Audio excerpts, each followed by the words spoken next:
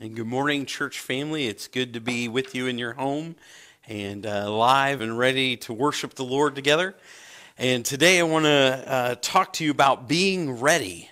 2 weeks ago, Pastor Luke finished up his First Thessalonians, Second Thessalonians series on Return of the King. And in that, there started to rise up for me a theme there that he was talking about of being ready. And are we ready? Are we ready for the return of the King? And being ready for the return of the King, it's not just a theory to be discussed. It is actually a truth to be believed, that he is coming back. And so being ready, there are 5 things that the Bible tells us that every believer should be ready to do.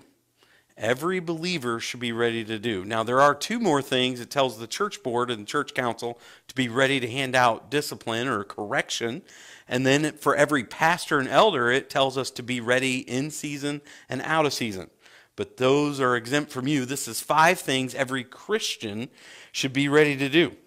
Now, before we unpack these 5 things, let's pray and ask the Lord to bless our time together. Father, we thank you so much for your worship. We thank you, Lord, that we can bow our hearts and worship you above all things going on in our lives.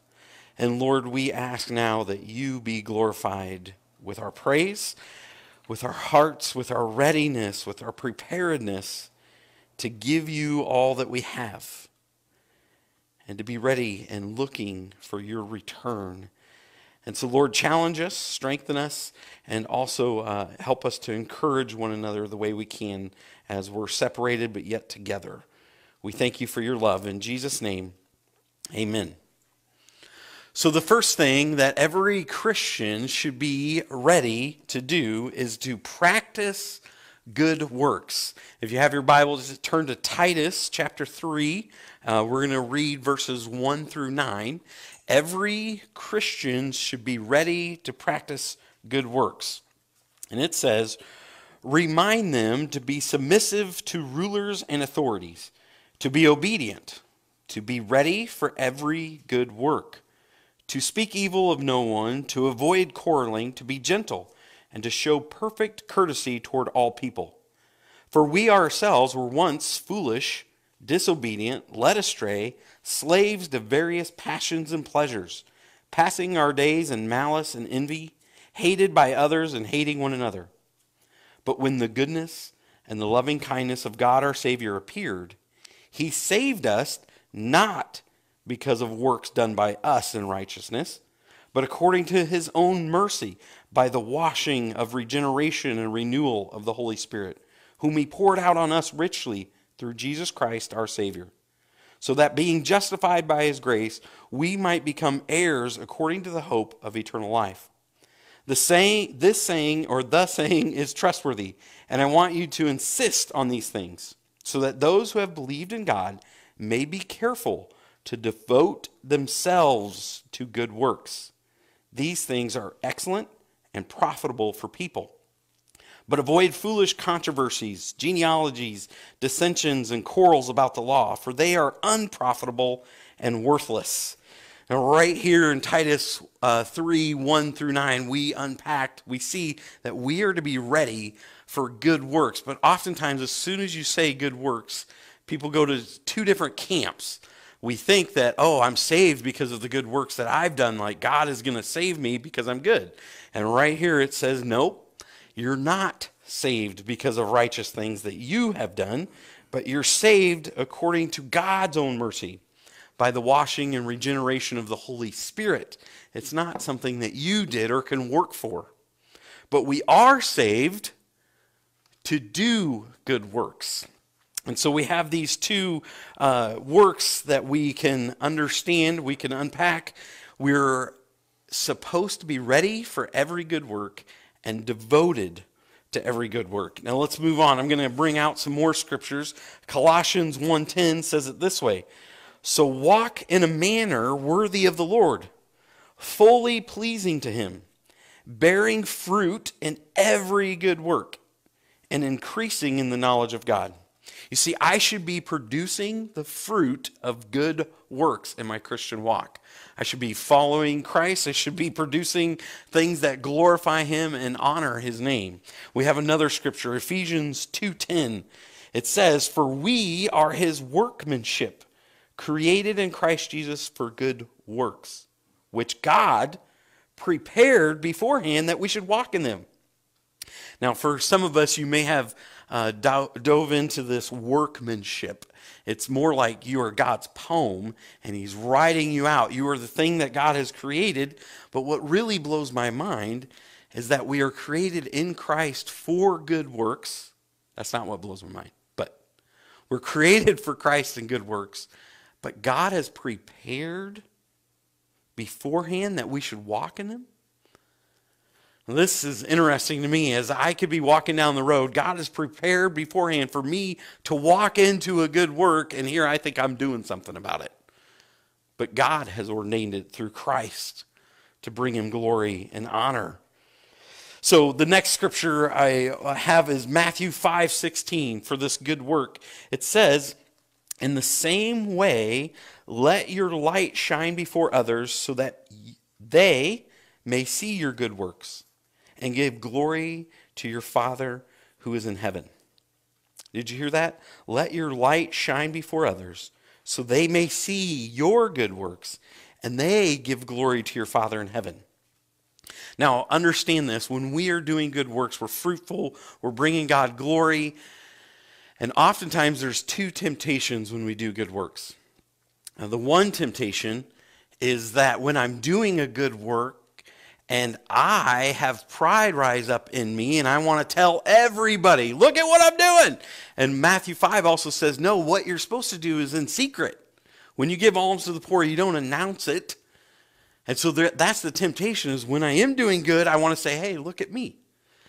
And then there's another temptation that when God wants glory from it, when God wants to shine on the good work that you or I are doing, I want to hide it. And God's like, hey, I'm trying to shine my light so there's a double temptation. We got to be careful. When God wants to use it, we let him use it. But oftentimes I hear people, I don't want to tell you because I don't want to lose my reward. Well, what if God is wanting this to be known? What if God is wanting to show off his name? So we got to be careful in how we handle these. And no matter what though, I've got to be ready for that good work no matter how God wants to use it. So I have to guard my pride, that I'm not boasting. And then the other one is I also have to be careful to guard my humbleness, that I don't let it lead to pride, that I'm not going to let God use it and hide it away from him. This reminds me of just this week, I had a story to share with you about going to Walmart in Moline, Super Walmart. Got to make that clear.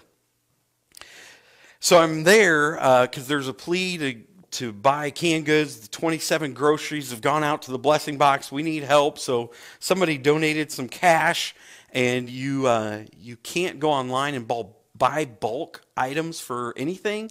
You have to go to the store. The manager said, you can come in and take all we got, but you can't order it online. So here I'm running into the store. I'm loading up this cart, and it's getting pretty high, and I'm at the end of the aisle, and I'm sitting there with my shopping cart.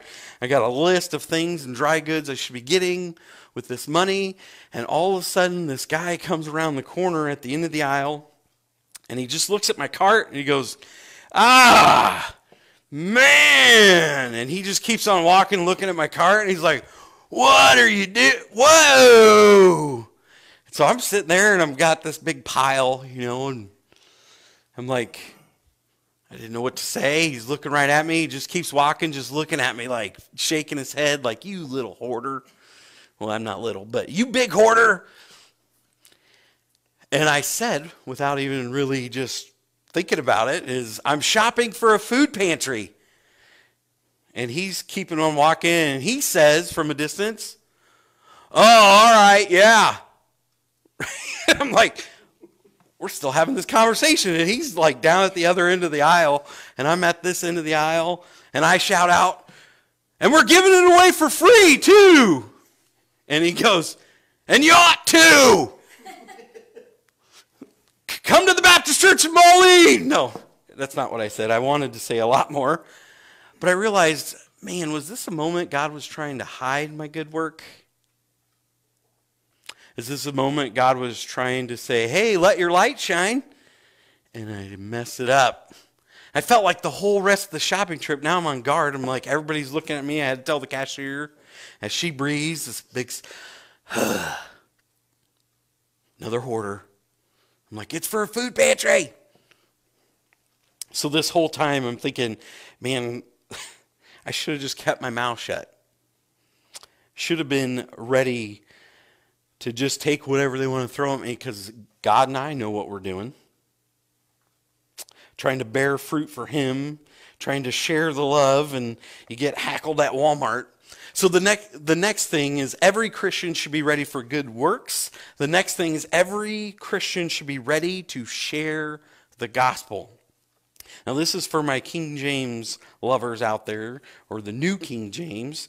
It says in Romans 1:15 and 16, it says, so as much as is in me, I am ready to preach the gospel to you who are in Rome also.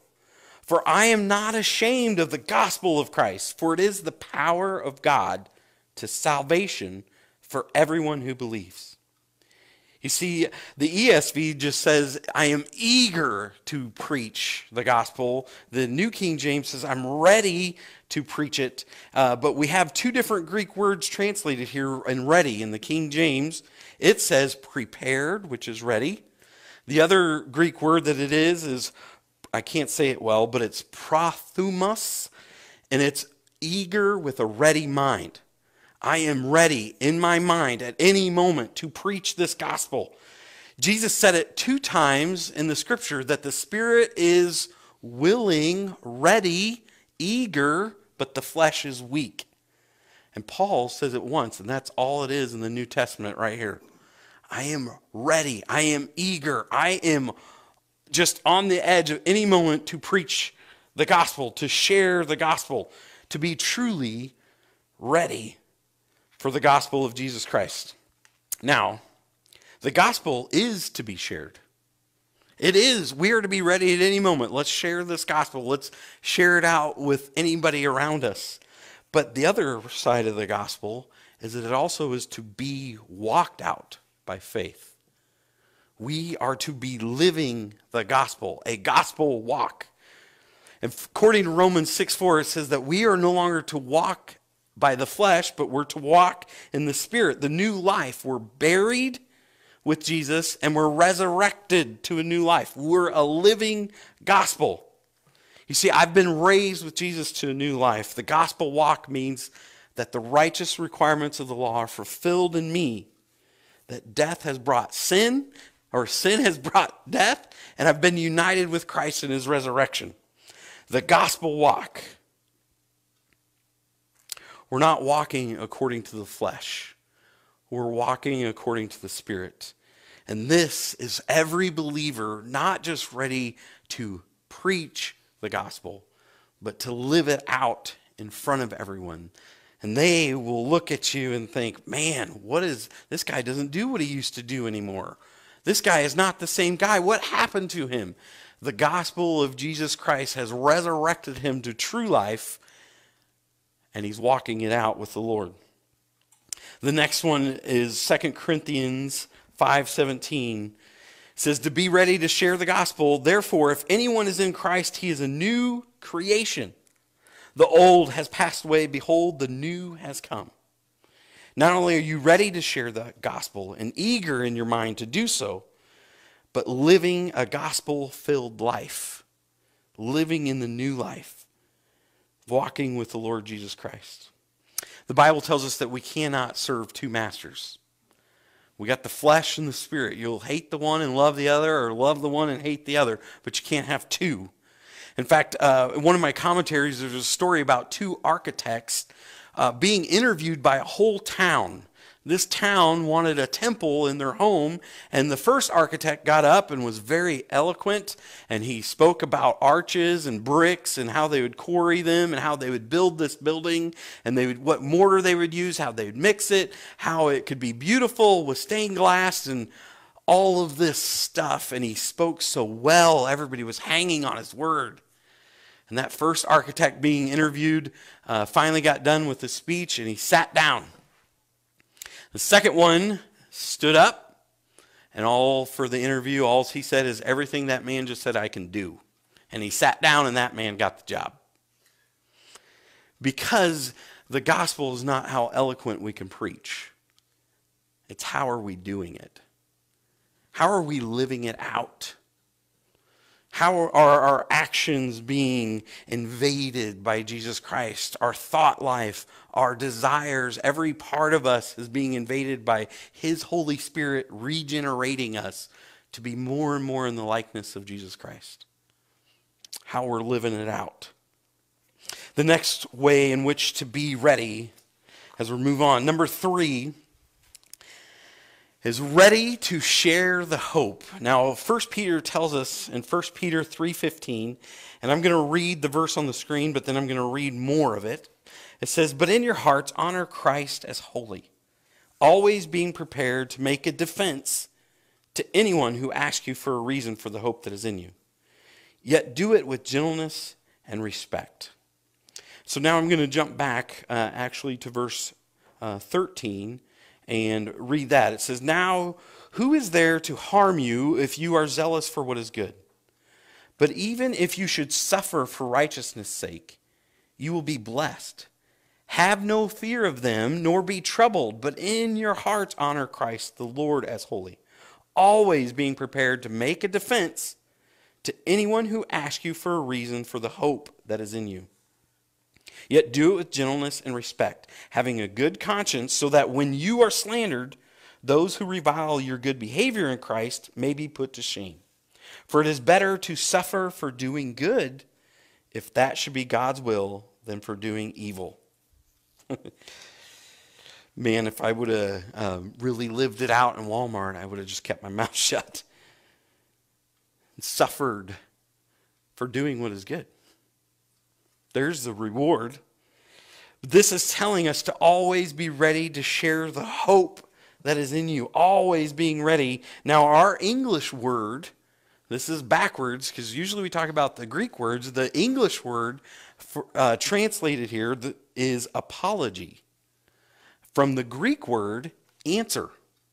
So this doesn't mean, I should be ready to always tell people I'm sorry to those around me. No, an apology is a courtroom word, means you are ready for a defense. So the ESV has it very well done. Be ready for the defense. Apologetics is the defense of the faith. And so every Christian should be able and ready to give a defense of the hope of Christ that is in them. Now here is where it really hits home. We're ready to give the hope even when things are going hopelessly wrong. Did you hear that? Giving the hope of Jesus Christ even when things are going hopelessly wrong or a hopeless situation. See, because when crisis comes, there's pressure added to our faith, and out of it, what's going to come? Are you going to give in to the fear? Are you going to give in to the wrong choices, the wrong information, the anxiety and the worry and all this temptation coming at you? Or are you going to unite yourself with Christ, trusting God that no matter what, He's got this? A crisis creates an opportunity for a witness. When a believer behaves with faith and hope, unbelievers sit up and take notice. And I often have to remind myself and others, I said it this week at least twice, people going through hard circumstances, I challenge them. I say, even when you don't know what God's hands are forming in this situation, you don't know what God is doing in this circumstance, you don't know what His hands are doing in this, you have to trust His heart. So even when the circumstance is hard and it's pressure and it's diagnosis, it's sickness, it's death, it's loneliness, it's anxiety, all of this coming in, trust His heart that He loves you. He sent Jesus for you to die in your place so that He could have a relationship. So lean on that relationship. Lean on His promises that He cares for you. He counts the hairs of your head. He bottles your tears. He knows you more than you can understand. And He cares about you. So when we don't know what his hands are doing, we always trust his heart. Even when the circumstances overwhelm us, because God's heart is for us. Are you ready to share the hope? So the next, as we move on, number 4 is to be ready for persecution. Be ready for persecution. In Acts 21:13, Paul answered, "What are you doing, weeping and breaking my heart? For I am ready not only to be imprisoned, but even to die in Jerusalem for the name of the Lord Jesus." So I know on the screen we have one verse, but out of the context, hopefully it can help. Agabus, a prophet, had been in the area, and he's with Paul. He grabs the belt that Paul owns, and he ties himself up. He starts at his feet, and then he ties his hands up, and he hog ties himself up, and he says, the Holy Spirit says the owner of this belt is going to be like this in Jerusalem, is going to be turned over. And that's Paul. And all of a sudden, everybody just starts weeping, and they're like, "Oh, Paul, don't go. You're going to be tied up." And here's Paul. This is how he answers them. "What are you doing? Weeping and breaking my heart. I'm ready not only to be imprisoned, but even to die in Jerusalem for the name of the Lord Jesus Christ." I love that, because tell you what, if you were to tell me I was going to go to Walmart and get tied up and turned over, I wouldn't go. But here's Paul knowing that he is not only ready for the persecution, he's ready to give it all. Every inch of his life, his liberty, his freedom. Not only to be bound and imprisoned, but to die for Jesus Christ. In fact, they answered him the following verse, 14. It says, and since Paul would not be persuaded, it says, we ceased and said, let the will of the Lord be done. I think about those circumstances that you might be facing where you would weep and cry and pray and say, let me avoid, let me step around this. But the Spirit of God is challenging us to step through it and to lean on him, to trust his heart, to be ready for that persecution. I like that Paul's just ready. I've got some work to do. So the next one, being ready for persecution. Let's go to 2 Timothy chapter 3, verse 12. It says, indeed, all who desire to live a godly life in Christ Jesus will be persecuted. The following verse also says, while evil people and impostors will go on from bad to worse, deceiving and being deceived. Whew, that's quite a guarantee. You want and desire to live a godly life? You will be persecuted. Oftentimes, the ones that are most painful is by our own family, by the very ones we would call our friends. They'll say, what are you doing? Are you crazy? You don't do that anymore? What's the matter with you? I found Jesus. Oh, man. They look at you weird and look at you like you've lost your marbles. But you haven't. You've found true life. And you want to share it with them. But the persecution can come, but we need to be ready at any moment. Matthew 5:10 tells us as well, be ready for persecution. It says it this way, blessed are those who are persecuted for righteousness' sake, for theirs is the kingdom of heaven. Blessed are you when others revile you and persecute you and utter all kinds of evil against you falsely on my account. It says, rejoice and be glad, for your reward is great in heaven, for so they persecuted the prophets who were before you. Now, understanding that we should be happy to receive persecution. The disciples tells us that they were beaten for preaching Jesus Christ, and after they receive their lashes, they receive the beating, it says that they're running away, rejoicing with one another that Jesus counted them worthy to be beaten and to suffer for his name's sake. Challenges my faith. Am I willing? Am I ready for the persecution? Does Jesus count me worthy to suffer with him, to fill up the measure of suffering, as Paul writes to us, that we would know him and we would know the power of his resurrection and be united with him in his death? Suffering on that level, to be ready to give it all, our life, our liberty, for the persecution of Christ. The next one, James 15:20, be ready for persecution, says, remember the word that I said to you, a servant, or I said James, it's John, a servant is not greater than his master. If they persecuted me, they will also persecute you. If they kept my word, they will also keep yours. This world is trying wholesale to get us to walk in our flesh, to walk after those things that are not of the Spirit, and they're at enmity with one another. The kingdom of light that we've been adopted into, God has rescued us, adopted us out of the kingdom of darkness, and now that we're a child of the light, the whole dark world is trying to get us, pull us back in, to keep walking in our flesh. But Christ has brought us true life. There's no other life than the life that Christ has given to us. Are we ready for that persecution, that we're shining the light on? The Bible tells us we're shining the light on dark areas, and men love the dark and they don't even want to come near the light. That persecution will be right on us who are reflecting that. The next one, for being ready, number 5, be ready to meet the Lord. In Matthew 24:44, it says, therefore, you also must be ready, for the Son of Man is coming at an hour you do not expect.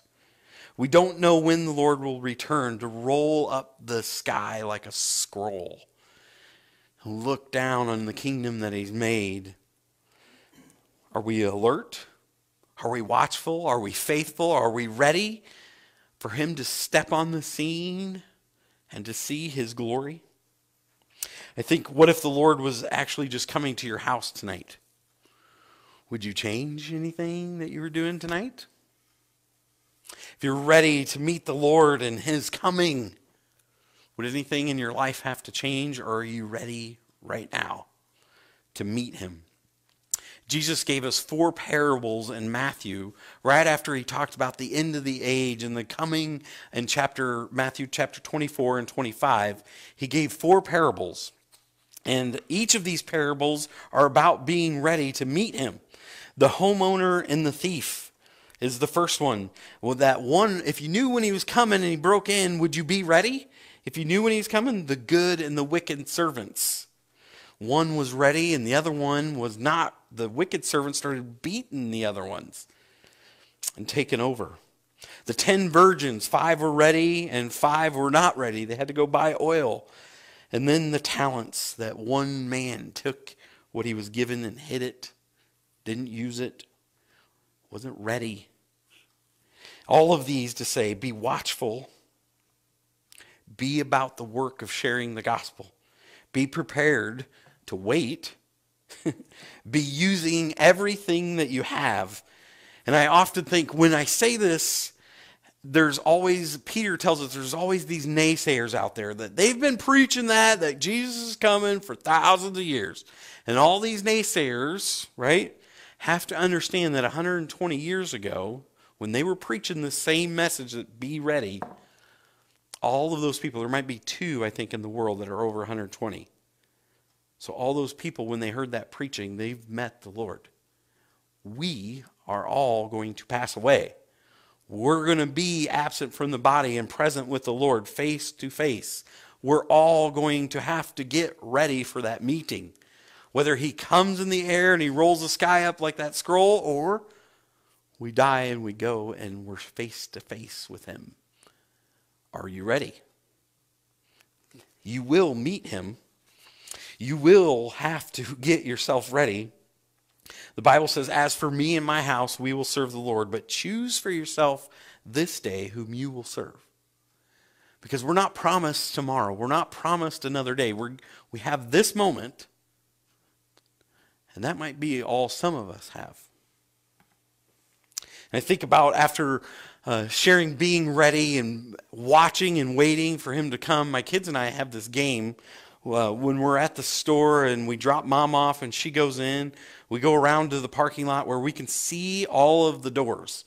And this game becomes everybody picks a number of what is the number of people that it will take before mom comes out, right? And when we got the car, we're ready, we're eager, we're just watching the door, and whoever wins usually gets a prize, and the other ones don't. So I usually win. But we're watching the door, and we're just eager. We're just watching, waiting. Is that one, Mom?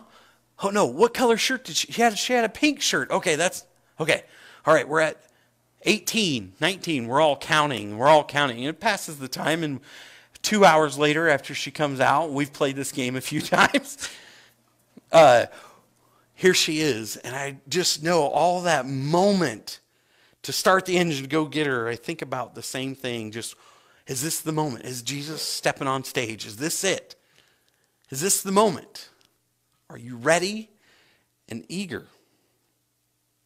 But while we're waiting, we need to be ready for good works. We need to be ready to share the gospel. We need to be ready for the hope that we have in us to share it. We need to be ready for the persecution.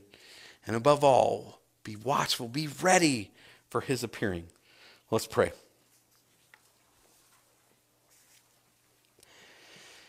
Heavenly Father, Lord, I just thank you for the challenge of your word that is how we get ready, Lord. How our hearts are longing to see you, how this world is groaning for your return. And so, Lord, we just ask that you let it be centuries away. Because it's not how bad it gets, Lord, it's how many more can you save from the kingdom of darkness to bring into the kingdom of your light through the gospel. And so, Father, as your children, let us be ready to share that message, to live that message, to share the hope that we are ready for your kingdom now, living it out now. Your Holy Spirit in us, bearing fruit, doing good works, bringing glory to your name, showing this earth your will as it is in heaven, Lord, that it's being done now on earth. And so we thank you, Lord, for this hope that we have. Help us to settle in our hearts Jesus as holy. Set apart. One true God, our Master, Jesus Christ, reigning and ruling in our hearts. And so, Lord, help us all for that first step of preparation to first be adopted into your family, to be rescued on a soul level by your Holy Spirit, Lord. And Father, we thank you that your heart, that your throne is in our heart, Lord. That you are ruling and reigning on earth as it is in heaven. Your will being done in our life. We love you. We thank you for the opportunity to call you Father. Help us to bring you glory and to have our hearts ready and willing to serve you at any moment. In Jesus' name, amen.